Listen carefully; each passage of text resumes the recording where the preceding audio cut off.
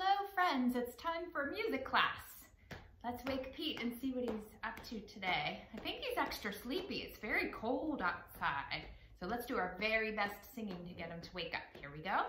Pete, Pete, join our song, come on out, and tap along, Let's listen, do we hear any ticking in Pete's house?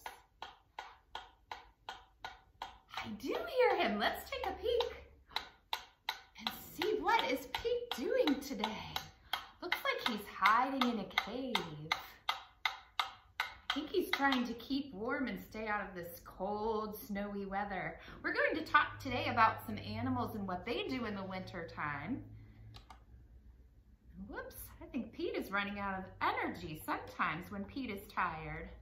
I have to wind him up. Let's wind him up today. All right, we'll try that again. Now he's ready to tick. See if you can tick along with Pete. Make sure your hands match him, not too fast and not too slow. And freeze. Good job. Let's try this one. This is a fast tempo. See if you can match Pete. Or just like him. And stop. Nice work. What's going to happen next if I go the opposite direction? What will happen to our tempo? It's going to get very slow, isn't it? See if you can tap slowly, just like Pete.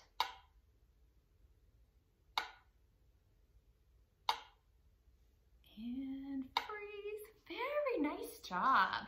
We'll let Pete take a rest in his cave over here. We're going to read a story, one of my favorite wintry stories. It's by an author named Jan Brett, and it's called The Mitten. And we're going to add some music to the story. And we're also going to add some pictures. I'm going to put my big board here. And we need a very big mitten. I bet you've all been wearing your mittens lately. Okay. So as I tell the story, we're going to sing a little song. And you can help me sing along. So this is called The Mitten by Jan Brett. Once there was a boy named Nicky who wanted his new mittens made from wool as white as snow.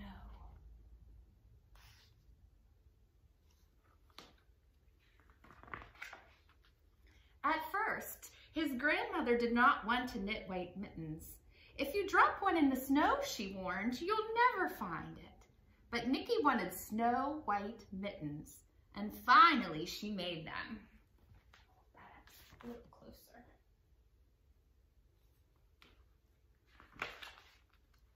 After she finished, she said, when you come home, first I will look to see if you are safe and sound, but then I will look to see if you still have your snow white mittens.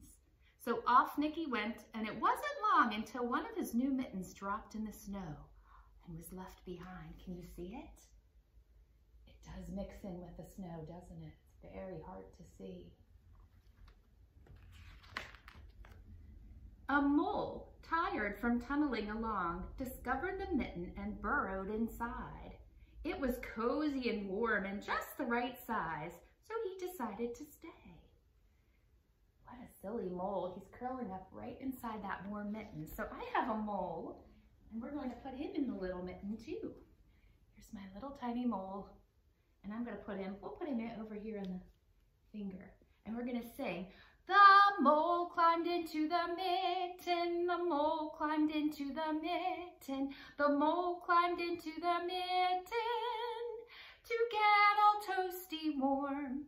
And we're going to sing that song a couple of times, so as you learn it, you can help and sing along a little bit. A snowshoe rabbit came hopping by. He stopped for a moment to admire his winter coat. It was then that he saw the mitten, and he wiggled in feet first. The mole didn't think there was room for both of them, but when he saw the rabbit's big kickers, he moved over. So we're going to need to add a rabbit to the mitten. Here's my rabbit. Make room for him. Put him up here. So this time we're going to sing, the The rabbit climbed into the mitten. The rabbit climbed into the mitten. The rabbit climbed into the mitten to get all toasty warm with the mole. So now there are two animals in the mitten. Let's see what happens next. Next, a hedgehog came snuffling along. Having spent the day looking under wet leaves for things to eat, he decided to move into the mitten and warm himself.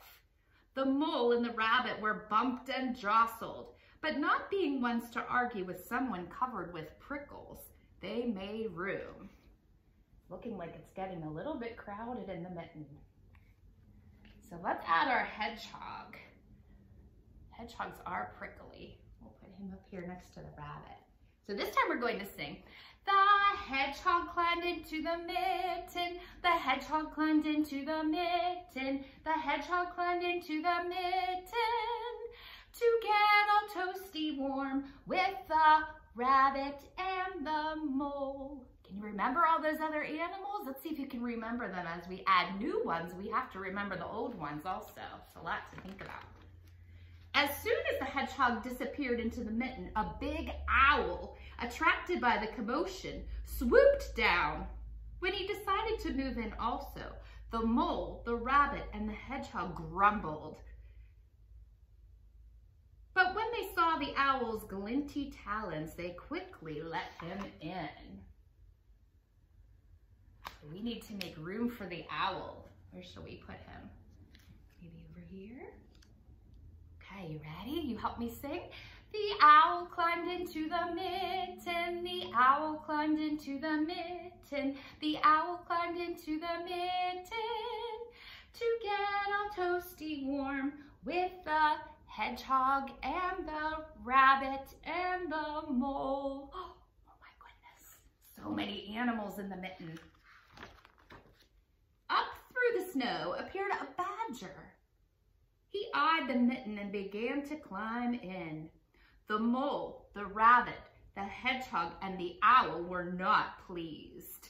There was no room left, but when they saw his diggers, they gave him the thumb. So in comes the badger. Let's sing about the badger this time. Here we go.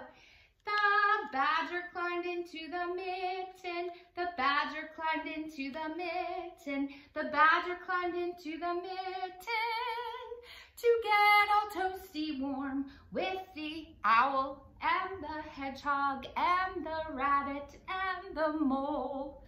Oh my, can you see who's coming next? They give us a little clue. See if you can guess who's coming next into the mitten. Oh, it started snowing, but the animals were snug in the mitten. A waft of warm steam rose in the air, and a fox trotting by stopped to investigate. Just the sight of the cozy mitten made him feel drowsy. The fox poked his muzzle in. When the mole, the rabbit, the hedgehog, the owl, and the badger saw his shiny teeth, they gave the fox lots of room. So let's see if we can find some space for the fox. Here we go, you help me sing. The fox climbed into the mitten. The fox climbed into the mitten. The fox climbed into the mitten to get all toasty warm with the badger and the owl and the hedgehog and the rabbit and the mole. Who's coming next? Can you see? This is getting ridiculous, isn't it? Oh my goodness. A great bear lumbered by. He spied the mitten all plumped up. Not being one to be left out in the cold, he began to nose his way in. The animals were packed as tightly as could be, but what animal would argue with a bear? The mitten swelled and stretched. It was pulled and bulged to many times its size, but Baba's good knitting held fast. All right, we're gonna have to put the bear in. You ready? Here he is. You help me sing about the bear? The bear climbed into the mitten. The bear climbed into the mitten. The bear climbed into the mitten to get all toasty warm with the fox and the badger and the owl and hedgehog and the rabbit and the mole. Oh, I see one more little friend coming. Surely we'll have room for this one. Along came a meadow mouse, no bigger than an acorn.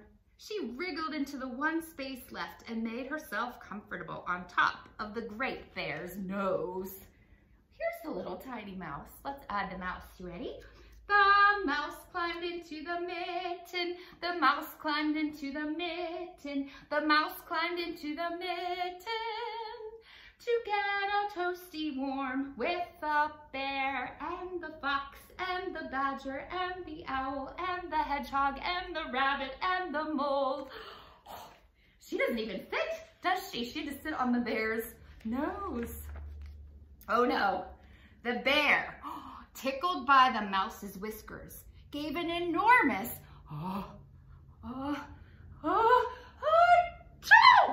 sneeze.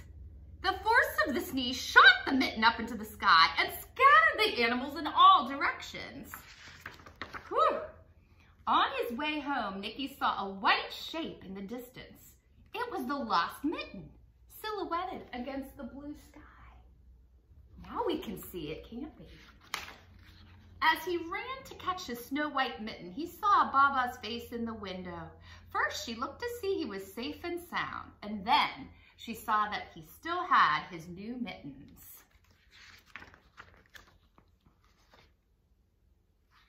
Isn't that a silly story that all of those animals squeezed into the little mitten? The animals in that story were taking a nap, weren't they, inside that warm mitten? Did you know that some animals take a nap for the whole winter? You know what that's called? Have you ever heard the word hibernate? Some animals hibernate. They find a warm place to snuggle up during the cold winter months. And usually they have to eat extra food before they go to sleep so that they can last all the way until springtime. That's a long time to go without eating. So we're going to sing a song about some animals that hibernate. And I'm going to show some pictures and maybe you can help me name some of the animals that hibernate. There's many different kinds, but we'll just name a couple of them. Do you know who hibernates, who hibernates, who hibernates? Do you know who hibernates? It's what is it? Bear. Very good. Bears hibernate. Let's try another one. Let's see if you can find this animal. This one kind of hides. This one looks like it's in a little cave.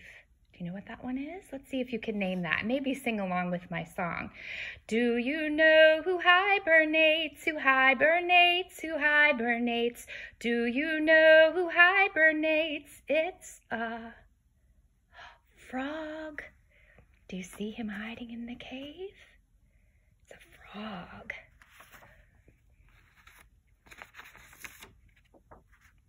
Oh, what about this one? See if you can name this one and help me sing my song. Do you know who hibernates, who hibernates, who hibernates? Do you know who hibernates? It's a snake. Good job. I have one more. This is a tricky one. This one is sleeping upside down. Do you know what kind of animal sleeps upside down? Kind of hanging? Let's see if you can guess. Do you know who hibernates, who hibernates, who hibernates? Do you know who hibernates? It's a bat. He's all tucked inside his wings, hanging in the cave. Great job, everybody. Hey, we're gonna sing a song about a hibernating bear. So for the first part of the song, the bear is going to be sleeping. So we're gonna sing very quietly. And some of us learned the word we use for quiet in music. It's an Italian word. We say piano. So if it's quiet, shh, we sing piano. If it's loud, we use the word forte. Forte means loud. So for the first part, we're gonna sing shh, softly. Are you sleeping? Are you sleeping? Little bear, little bear. You will sleep all winter. You will sleep all winter. Little bear, little bear. Great job. Now we're going to use forte. It's time for the bear to wake up. We're gonna pretend it's springtime. So this time we'll use our louder voices now that he's awake. You ready? And you sing too. We take turns. Here we go. Are you waking? Are you waking? Little bear, little bear. You will wake in springtime. You will wake in springtime. Little bear, little bear. Nice job. Maybe you have a drum at home. Maybe you made a drum or you have a drum, but we're gonna practice playing piano and forte on our drum. So when the bear is sleeping, we need to play piano. So I need to do very soft, gentle taps. So let's see if you can tap on your drum very quietly, piano. Ready? And we'll still sing in our piano singing voices also. Here we go. Are you sleeping? Are you sleeping? Little bear, little bear. You will sleep all winter. You will sleep all winter. Little bear, little bear. Nice. Now let's make it forte. So this time you can use a bigger, stronger arm to play on your drum. We never bang on the drum because that's not very nice to listen to, but I am using a bigger, stronger arm as I play. Kind of a heavier sound. See if you can play forte on your drum. You ready? And we'll keep that beat, so we have to go a little bit quicker. And we'll use our forte voices too. Are you waking? Are you waking? Little bear, little bear. You will wake in springtime. You will wake in springtime. Little bear, little bear. Excellent job. I did bring some other instruments just to do some experimenting and see if we can play piano and forte on some different instruments. So if you have any other instruments at home, why don't you get those out too? Because you can practice with some of yours, even if they're not the same as the ones that I have. So let's try the sticks. And if you don't have any instruments, you can listen to my sticks. First, I'm going to try to play forte. Do you remember what forte is? Forte is loud. And again, I'm using a big, strong arm to tap my sticks. Okay, let's try piano. So I need a gentle tap.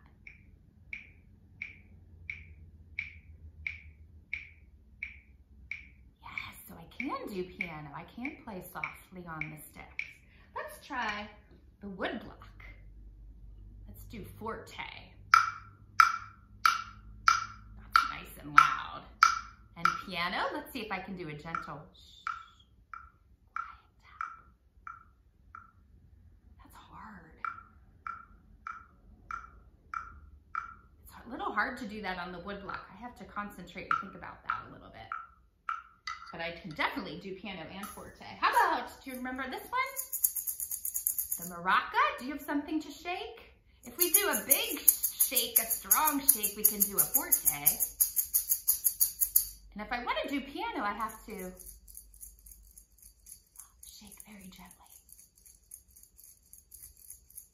Yes, nice job. And I have one more today. I brought my little tambourine so I can do a big clap with my tambourine to make it sound forte. And very gentle one for piano.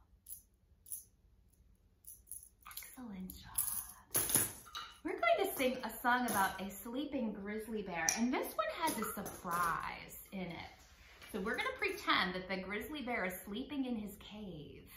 So we're going to need our tiptoe feet. Let's stand up and see if we can find some tiptoe feet that are piano and soft. Okay, let's see if we can find tiptoe feet. So walk on your tiptoes and listen in the song for a surprise. See if you can find the surprise. You ready? Grizzly bear, a grizzly bear is sleeping in a cave. Grizzly bear, a grizzly bear is sleeping in a cave. Please be very quiet, very, very quiet. If you wake him, if you shake him, he gets very mad. Did I surprise you? There was a big forte at the end, wasn't there? Can you pretend you're a bear? Get your bear claws out. Maybe even make your feet very noisy at the end. Maybe do a big jump and put your bear claws out. Let's try that together. So this time, you know what the surprise is going to be. We're going to get forte all of a sudden, like a surprise. And there's a fancy word for that too. We learned the Italian words piano and forte. If you want to be suddenly loud, you would be subito forte. So this time we're going to be subito forte. We're going to be suddenly loud. So make your feet tiptoe first. Shh. Piano. Here we go. A grizzly bear is sleeping in a cave. A grizzly bear is sleeping in a cave. Please be very quiet, very, very quiet.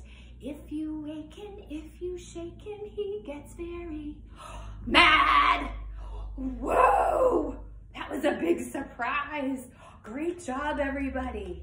We're going to listen to a song, and this was written by somebody over 100 years ago. His name was Joseph Haydn, and he wrote something called the Surprise Symphony. And kind of like the Grizzly Bear song, there's a subito forte, a big surprise in the song.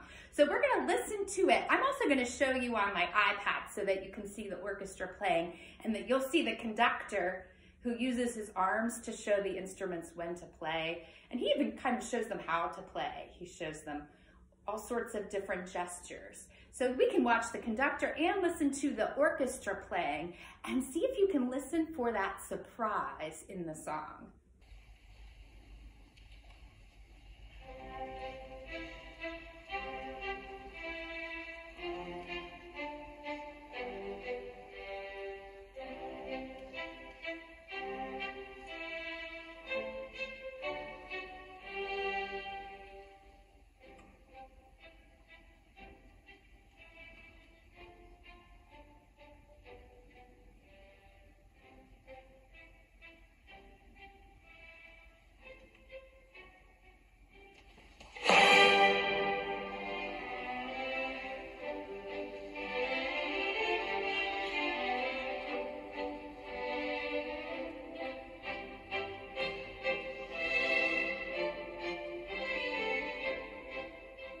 Did you hear that surprise, that subito forte that the orchestra played?